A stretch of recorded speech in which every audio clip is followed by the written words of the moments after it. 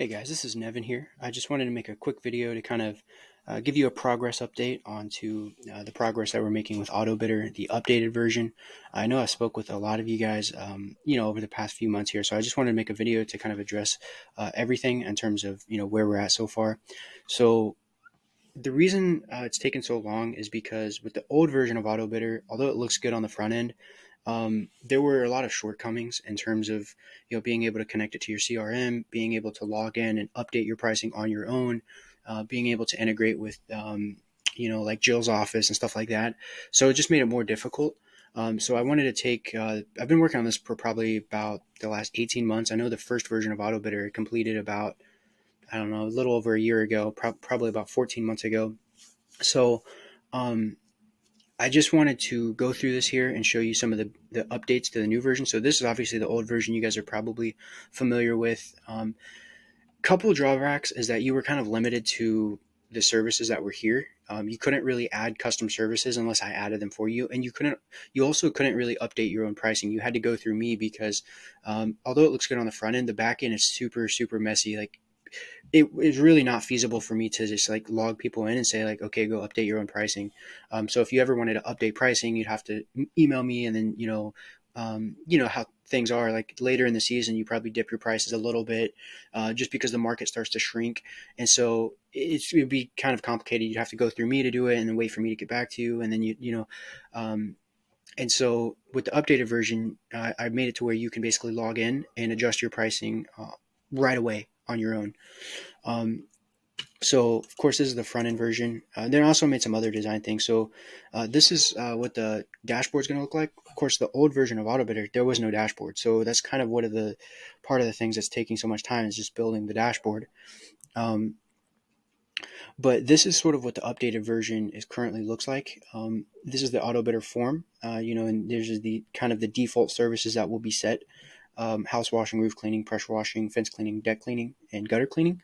But one of the cool features that I like is that we made it to where you can now add your own service and then set your own pricing rules.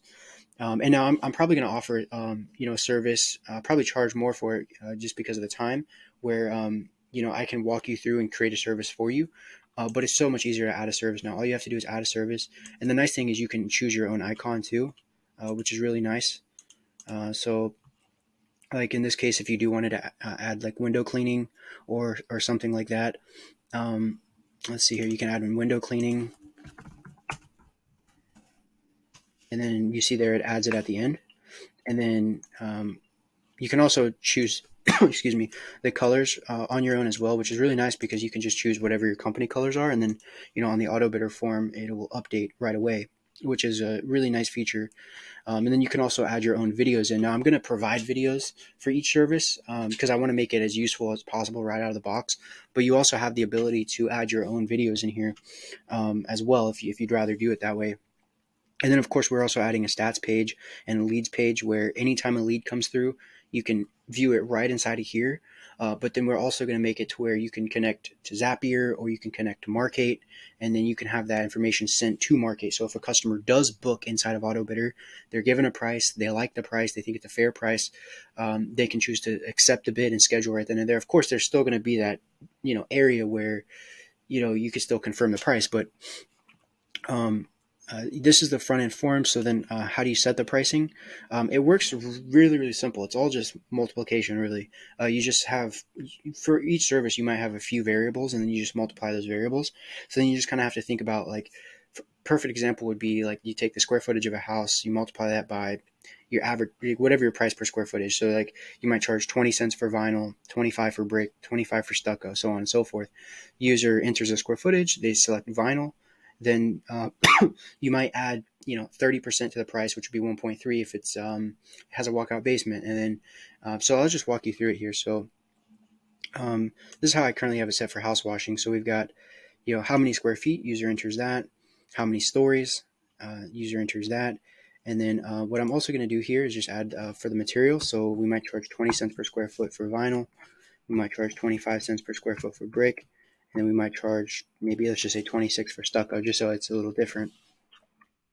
And then you can add other variables too. So if you wanted to also add in, like, I don't know, aluminum.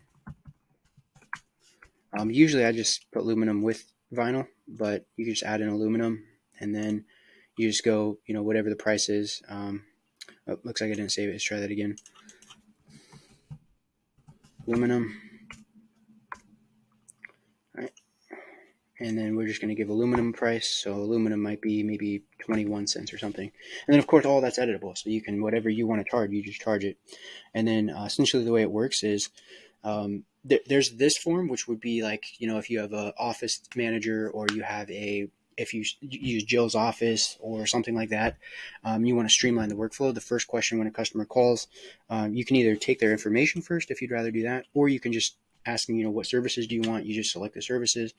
If they select house washing, then you say, okay, about what's the square footage of the house? Now, a lot of times they don't know. So you could also make this a drop down and do a range if you'd rather do range square footage. Or what I'm going to do is build in the square footage tool as well, just like on the old version. That way you don't have to open a separate tab and then go to Google Earth and then measure it. You can just do it right inside the browser, which makes it a little bit nicer. But let's just say it's 1,500 square feet. And then stories, you could say 2-story. And then for the material, you could just choose whatever the material is. Usually it's vinyl. And then you just enter the user's name. So I'll just say Billy Joe. I'll say in@g.com. Enter the phone number, and then enter the address. And then you can see here it spits out a price. Now this is another really nice update. So we've got the disclaimer right here saying, in most cases it'll be accurate, because we want to make the customer feel like they checked off a box. Hey, okay, they've been needing to get the power washing done for a while. They went through, and now in the customer's mind it feels like, okay, cool, that's done. I don't have to worry about that anymore. That's what we're trying to do. But we also want to have that disclaimer. That way a customer doesn't get upset if you do come back to them and say, hey, the price is actually going to be a little bit more because of these variables, so on and so forth. So then the user has the ability to accept and book. And if they accept and book, that's where the trigger comes to your CRM. And we want to integrate natively with Markate, because that's the most popular CRM for pressure washers from what I've seen. There's some other popular ones too that I'd like to eventually integrate with Jobber and maybe House Call Pro. And maybe even the Customer Factor. But for right now, Markate's my favorite. So the way it would work is a customer accepts and books, and then it books it inside of Markate. So their contact information is in Markate. That way it's all seamless with Markate, basically an extension of Markate. It's basically an easier way to integrate your website with which is like the front end, like the face of your business, to the back end, which is the Markate CRM, which is the brain of your company. It makes a more seamless integration, because the old way, essentially the user fills out their contact info. Now you have to call them, set up an appointment, go out to the house. Or if you do it how I do it, I just look up their house on Google, give them a price over the phone. Sometimes I'll go out and do an in-person estimate in some cases. But for the most part, it's like you have to call them. You have to, it takes time out of your day, whereas this basically eliminates all of that time. That's sort of the idea. But you can see here it presents them with a price, $540, based on the services that we selected and the information that we selected. Now, if we go over to the leads page, you can see Billy Joe was added. Now I entered testing as the address, so it pulls up. If I would have entered an actual address, it would have their address pulled up right here in Google Maps, which is really nice when it comes to confirming the price, because all you have to do is log in, open it right up on your phone, go to the lead, click it, look at the house, and inspect it. This is another just micro time saving thing, and because you don't need to log into 2 separate apps and then switch between all these different apps. That's what I sort of want to do, is like minimize the amount of time you have to spend in every single way possible. And that even goes down to switching between apps. So yeah, right here, this is what we have. We're updating this a little bit more. There's still a few little things we have to do. If the user would have uploaded any images, then you would see those right here. So if they would have added, we're going to have that option. So like a user will have the option to add images, but you can toggle that off. If you don't want that, that's fine. But I like to have that, because in some cases a user might know that their house is unique. So you could just say that in the intro explainer video, say, if your house is like a mansion, or if there's something really unique about your house, just take a picture, and then what we'll do is as soon as we get those images, we'll confirm the price right away as quickly as possible. That way the user is not waiting hours or even worse, days for you to contact them. You have all the information you need right away, and it saves you time and the customer time. So the photos would be displayed right here. Of course, I didn't upload any photos, so there's none right there. But that's how that would work. And then you have all their information right here. Still a little bit of work we got to do here in connecting some things, but whatever price quoted will show up right here. And then I'm considering adding a lead source option. So it would ask, the customer where they found you: Google, Facebook, postcard, neighbor, whatever. And then when it comes to tracking your KPIs, you'll be able to see like which lead source is getting you the most leads. I'm kind of on the fence about that because I do think it's a useful KPI. But I also think that the more questions you ask, the fewer people will fill it out. And that's something you have to keep in mind. The more difficult you make it for the customer, the less likely it is that they're going to actually fill it out. So it's one thing I'm kind of on the fence about. But yeah, that's pretty much just a brief demo. We also have the stats page here. This is just demo stats right here, but this is a nice funnel view. You'll be able to see how many people view Autobidder, how many people complete the Autobidder form, and then how many people actually make a purchase. And so it's usually going to look something like this. You have a bunch of people view it. Some people aren't going to fill it out. Then you're going to see how many people fill it out, how many people purchase. And then we're going to add some other statistics in here. And eventually we're also integrating our website system. So like a lot of you guys who already use us for websites, you'll be able to manage it all right here. You don't have to use Autobidder, by the way. You also don't have to use us for your website. You can use a WordPress website, Wix website, Squarespace. You can use whatever website builder you're using. That part doesn't really matter, but we specialize in pressure washing. We make some of the best pressure washing sites, in my opinion. Of course, I'm biased, but that's going to be built into. And then, of course, under settings, this is where you can deal with your integrations. So MailChimp, QuickBooks, Mark8, and Zapier. Market's probably going to be one of the main ones. And then we're still working on our affiliate dashboard where you can, if you want to promote Autobidder, like if you have a YouTube channel or an audience or something, we're going to have that available so you can promote Autobidder. And you get paid out as well. And then you'll be able to view your billing information. If you ever want to upgrade or downgrade or cancel your account, you would do that inside of the billing page. So that's just a brief overview as to where we're at right now. I know I wanted to have this done by the end of January, but then it's one of those things as you're developing, you run into a roadblock, and then one roadblock takes a week, to figure everything out and work with the data.